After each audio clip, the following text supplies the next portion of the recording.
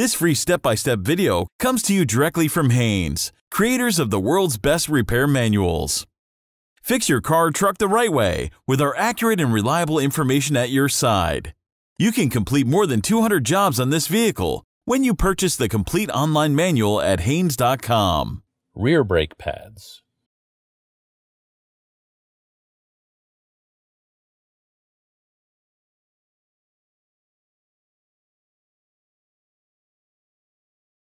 Open the driver's side door and pull the hood release lever located by the kick panel.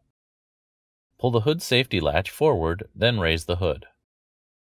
Clean the area around the brake fluid reservoir cap, then remove the cap from the brake reservoir. To prevent brake fluid from possibly overflowing the reservoir when the caliper pistons are fully retracted, use a syringe or turkey baster to remove brake fluid until the reservoir is approximately half full. Chock the front wheels to prevent the vehicle from rolling. Loosen the rear wheel lug nuts.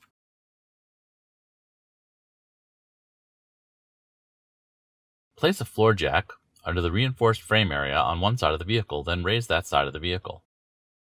Support it with a jack stand placed under the notched area of the rocker panel seam. Lower the vehicle onto the jack stand and remove the floor jack. To raise both sides of the vehicle, move the floor jack to the opposite side, then place it under the reinforced frame area on that side. Raise the rear of the vehicle, then support it with a second jack stand placed under the notched area of the rocker panel seam, and lower the floor jack. When both sides of the vehicle are raised, make sure the vehicle is level from side to side. Remove the rear wheel lug nuts and remove the wheels.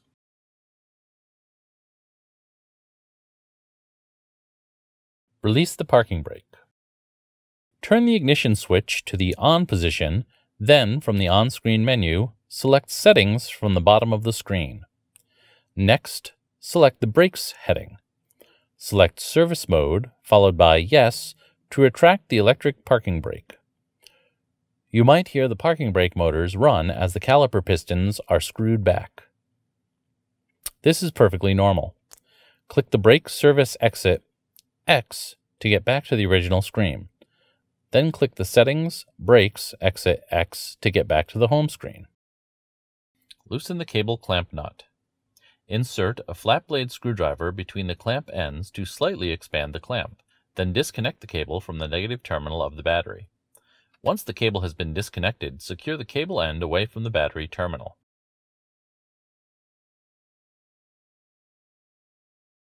Position a drain pan under the brake assembly and clean the caliper and surrounding area with brake system cleaner.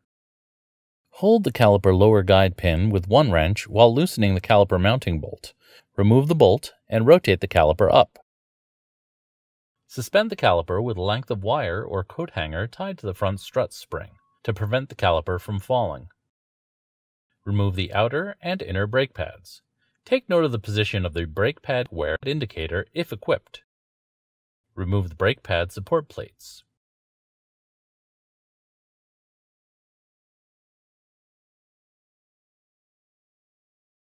Clean the mounting bracket with brake cleaner to remove all remaining debris. Lightly lubricate the pad contact areas of the support plates with high-temperature brake grease, then press the support plates into place on the caliper bracket. Clean the old grease off the caliper guide pins, then apply a coating of high-temperature brake grease. Check the seals for the guide pins for damage and replace them as needed.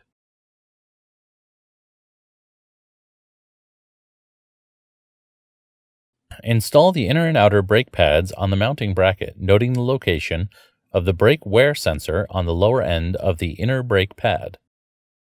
Remove the wire supporting the caliper. Lower the caliper onto the mounting bracket and over the pads, then reinstall the lower mounting bolt. Tighten the lower mounting bolt to the specified torque setting.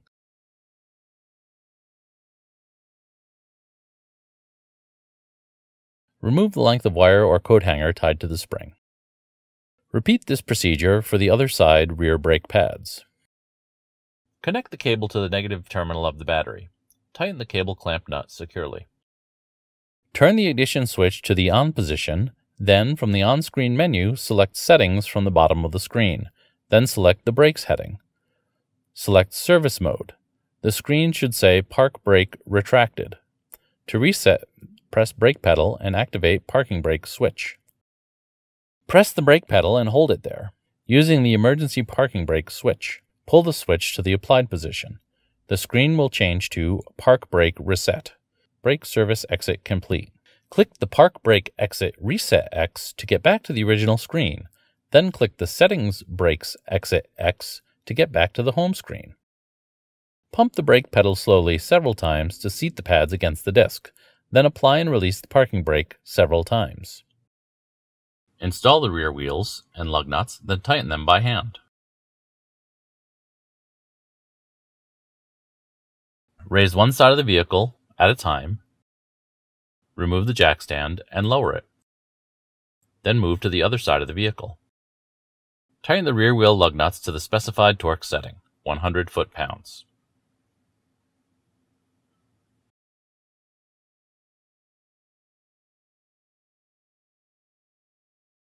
Remove the chock from the front wheels. Check the brake fluid in the master cylinder reservoir and add new brake fluid if necessary until the fluid reaches the max mark in the reservoir. Clean off any brake fluid that may have dripped or spilled, then reinstall the reservoir cap.